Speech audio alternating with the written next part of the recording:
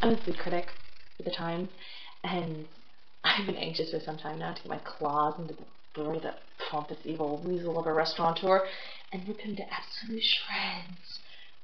Benefit of my unusually loyal readership. I'm sorry. I'm not a vindictive person.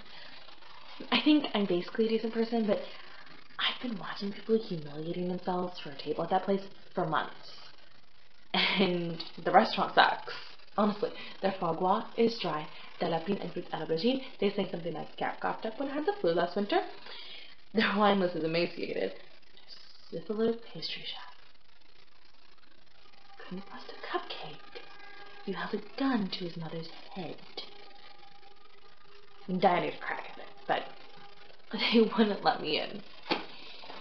Not even with a fake name. Tonight, I just was walking by, and I saw this nice-looking guy, just normal-looking, not a big celeb or anything. He was waiting at the table.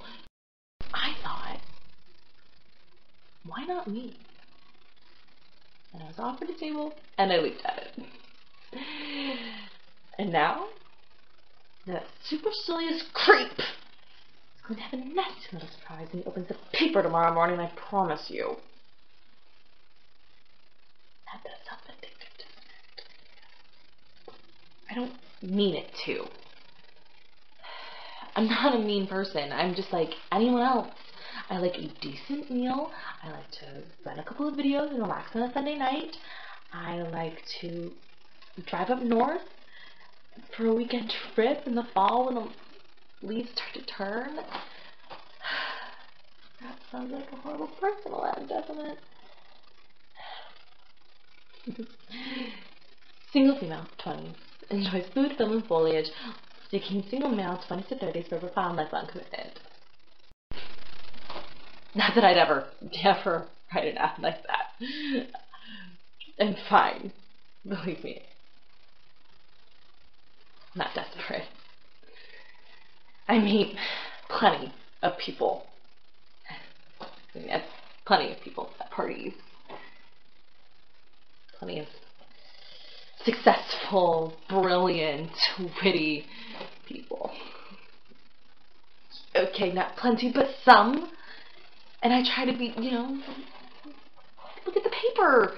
And they read your stuff and you develop a reputation.